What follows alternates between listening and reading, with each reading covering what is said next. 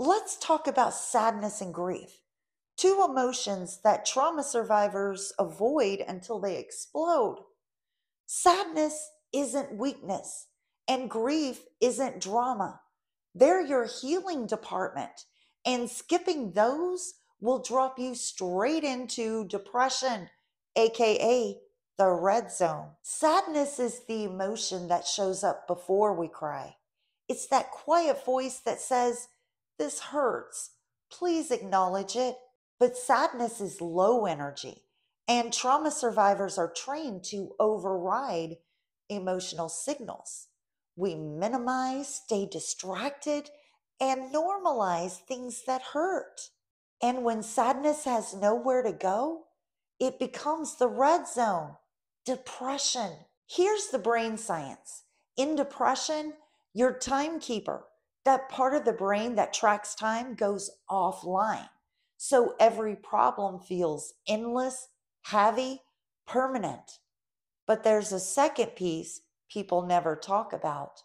SGACC helps you regulate sadness. But in depression, it gets stuck in a pain loop. It keeps replaying the emotional hurt without resolution.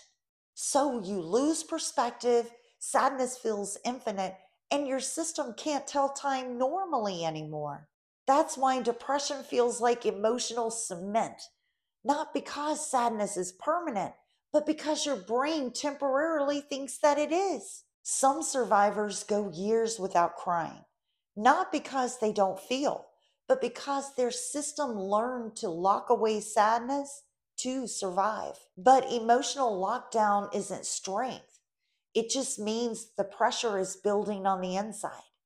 And the longer the sadness is stored, the harder the crash when grief finally erupts. When depression hits, that's literally grief saying, "All right, sit down.